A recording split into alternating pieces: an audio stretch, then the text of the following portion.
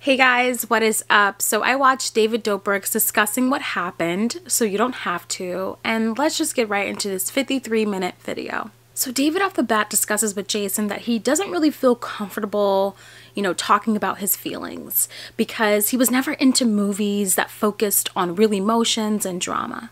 Then David goes on to say that he likes the really light-hearted movies and that his content is to make people laugh. He doesn't want to do the opposite. Now, I do like to note that I believe, and I'm sure many other people believe, that there's a reason why David is posting this video now as opposed to months and months ago, but I'll state my opinions at the end.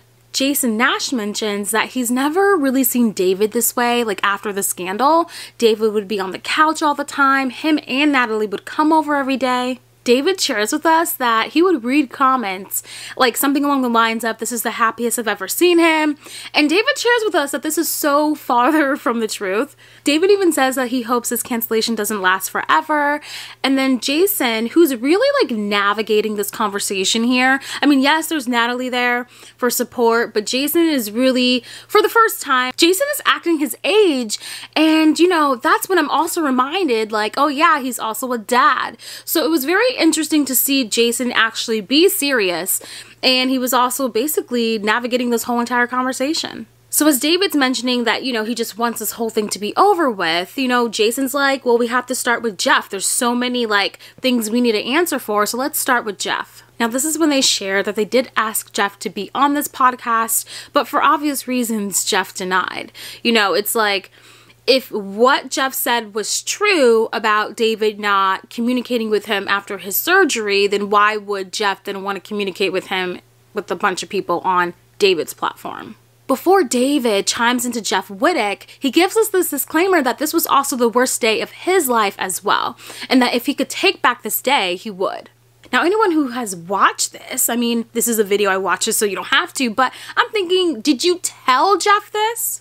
David also gives us this disclaimer that this was just an absolute accident.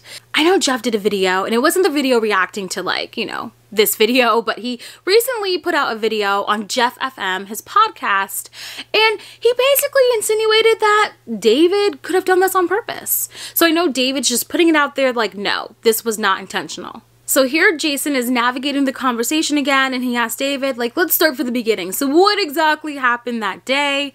David explains that, he was doing a collaboration with another YouTuber. This video was supposed to be their big comeback because of the whole pandemic, 2020. David stopped filming, yada yada. Natalie even chimes in, and she explains that during this time of the vlog, the whole big comeback video, her, Jeff, and other people have done a bunch of skydiving trips, and they all had this adrenaline, and Jeff wanted to do something exciting and crazy. David shares with us that while they were filming that day, Jeff asked David if he can get on that excavator, and David was 100% down. David admits, he was yeah, let's do it. Natalie basically signs off on this because Natalie continues on saying that, Jeff, he was just he was so high energy because of all the skydiving, and he wanted to do something crazy. And this kind of reminds me when they keep talking about this adrenaline and energy. This reminds me of SpongeBob living like Larry. Was it living large like Larry? Anyways, it was hilarious. And it just reminds me of basically that whole entire mood. Jeff wanted to live like Larry. At this time, Jason shares with us that he wasn't actually there when the accident went down. So Jason explains to us that he had to go potty, but before he left, he saw Jeff or someone else on the excavator, and it was swinging very slowly, nothing was going 60 miles per hour. And then it wasn't until after he finished his business in the restroom or bathroom, whatever, he received a text message or a call stating that, we're bringing Jeff to the hospital. Jason also explains to us to kind of answer the people who were you were the older person of the group, how come you didn't say anything? So Jason says that, he wasn't there, and it's usually him and Matt King who are the more opinionated or cautious people when it comes to this type of stuff. David shares with us that when he went to the hospital with Jeff, Jeff was in good spirits, and he didn't really know how to, he didn't know whether to be serious, whether to be goofy. Then Then, here's the interesting part. So David goes on to say that at the hospital, you know, he didn't see this DM by Jeff, but he shows us this like meme or video of this guy getting on an excavator, and it was a DM of Jeff saying, hey, we should do something like this. David even shares with us that Jeff's response to this was, well, still, I didn't mean like this, like going 60 miles per hour. So noted here that Jeff actually did have some type of intentions on going on the excavator, and it wasn't just like David's idea when Jeff was sending him videos of what he should be doing. And just honestly, the action of David showing this on the screen, he's illustrating here that, look, you know, yes, this was my fault for, you know, I was operating the crane, the excavator, but this was Jeff's idea. And take a listen to what he says. And then he asked, he's like, can you promise me one thing? And I said, what? And he's like, can you just promise that no one ever knows that this was my idea? And I was like, absolutely. Like, that's not a big deal. And then that's the promise I broke recently.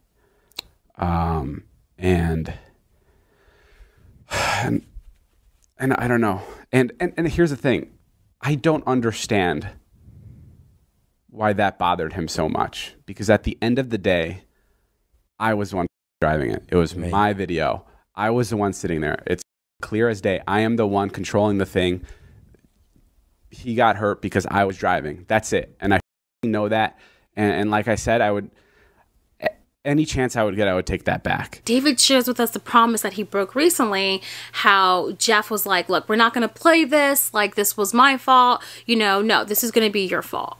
David broke that promise because he doesn't say Casey Neistat, but there is a documentary coming out and David was being interviewed.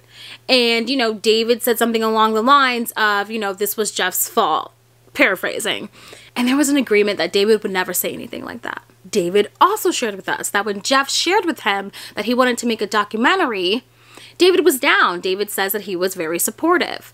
But something weird was going on, David said. So there was a day when they were filming, I guess someone from Jeff's team was talking to one of David's friends and saying, you know, we want David to really cry here. You know, when David says that this is his fault, we want him to really cry here, you know?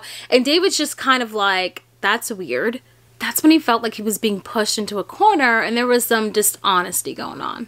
He also goes on to say that when the documentary came out, there were things like David wasn't there for Jeff, and David agrees with that. David admits that this was all true because, you know, when Jeff's accident happened, he didn't really know how to handle the situation. He didn't know whether Jeff needed space. Jeff would complain to some people in the squad or just have a conversation with them like, you know, if David ever comes back over here, I'm gonna beat his ass. And what David, to me, is basically saying that Jeff was very passive aggressive. And for me, I just feel like that whole accident, it would take a lot to process. You know what I mean? Like, I wouldn't even know how to feel, you know, because when Jeff goes to sleep, and especially during that time, his eye must have been hurting him like crazy. Like, you know, when Jeff wakes up, he's always going to think about David. So I'm sure at that time, Jeff was also processing what was going on as well. You know, and I think that's why one day Jeff may have liked David. The other day, Jeff was like, F David, you know what I mean? Look, I've never been anything like that, but I can imagine it being a process, and it still is for Jeff. David goes on to say that he didn't mind taking the blame for Jeff. He didn't mind because he was the one operating the thing, like, yeah, 100% his fault. But David didn't like the idea that Jeff's narrative was, no, this was David's fault, he tried to get me on this thing, etc.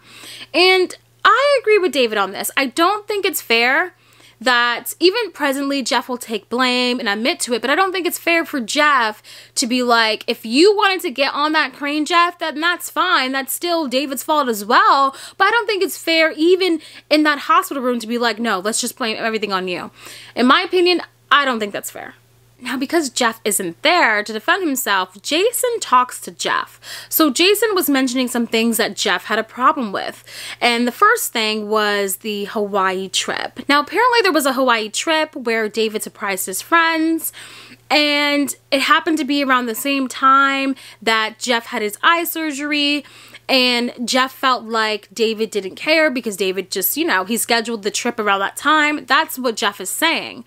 David and Natalie, they both say that they never knew when Jeff's eye surgeries were and that he never communicated that with them as well. And David even goes on to say that Jeff's eye surgery actually happened at last minute. Jason also mentions Jeff's second complaint, and that was the hospital bills. But according to David and Natalie, you know, Natalie tried to reach out to Jeff's assistant, and I guess Jeff's assistant didn't respond, or there was no communication. Whatever the case may be, David shares with us that he will pay for Jeff's hospital bills. There was just no like line of communications with that, because Jeff was saying that David stopped paying for his hospital bills, and you know, that messed up his credit. And David's like, no, I paid at least like $78,000 of the hospital bills, and the rest they weren't given to me or my assistant. So to me, it kind of sounds like there's a little bit of rich people problem going on, because let me tell you this, if something happened to me and someone was offering to pay it, then, you know, I'm never going to lose that line of communication. But, you know, we don't know until we watch Jeff's video or his reaction to all of this. And then David starts to get emotional. Take a listen. That's part of the reason I want to do this, is like, this weighs on me every fucking minute of every day of my life. Ah, fuck, I'm so lame. But like, it's like the worst. Why are you crying? No, so, it's just, I feel so bad. No. It was your fault. You shouldn't have left for the bathroom.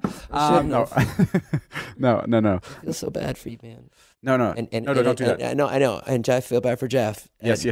Jeff is the first person I feel bad for. And then after that, I Natalie, who puts up with you. And then I feel bad for myself. You got me that dog I can't take care of. No, but I can't keep up with him, man. No, this blows. It blows. It's such a bad shit situation. David goes on to say that it doesn't matter at the end of the day what happens, what Jeff says, what he says, what we say. You know, the accident, it happened, and Jeff has to live with this. And, you know, he feels awful about it. David even mentions a time that during Jeff's documentary that he did apologize to Jeff, that he did have these conversations that he had in this video. Like, he did have this with Jeff. During that documentary, he did apologize to Jeff off screen, but Jeff wanted David to apologize to him on screen. David shares that he apologized to Jeff twice on screen. They had to do a retake.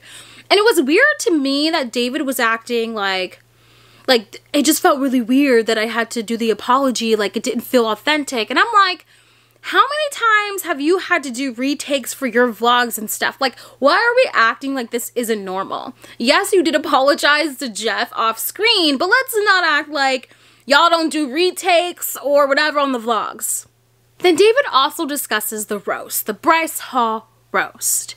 And Jeff accused David of taking out the jokes that Jeff made about David in the Bryce Hall roast. David is also upset about that too, because David's like, you know, I'm not trying to silence anyone. Of course, the conversations I had with Jeff, I wanted that to remain private, but overall, like, I'm not trying to like silence anyone. David shares with us that the joke was something along the lines, Jeff said something like, oh, David's on the Discovery Channel. The only thing that they're going to discover is that David is gay. Ha ha. So that was it, and that got taken out. I know Jason Nash came out with a video stating that the reason for that was because there was sponsorships involved, yada, yada, yada. David says that he wished he would have communicated more and vice versa. He even goes on to say that, you know, he will see comments like, did David Dobrik forget what he did? And he's like, no, of course not. Like, I wake up every single day and I don't forget. I'm aware of what I did. You know, he also mentions that now when he does any goofy stunts in his videos, that he has the proper people, like the professional people there. He even tells us that he's learning to say no, even when people are offering him to do like crazy stunts, or they are offering to do crazy stunts. He's still like, no, it's a bad idea. It's not worth it. Then Jason also asked David, does he think that he could be more empathetic in his life?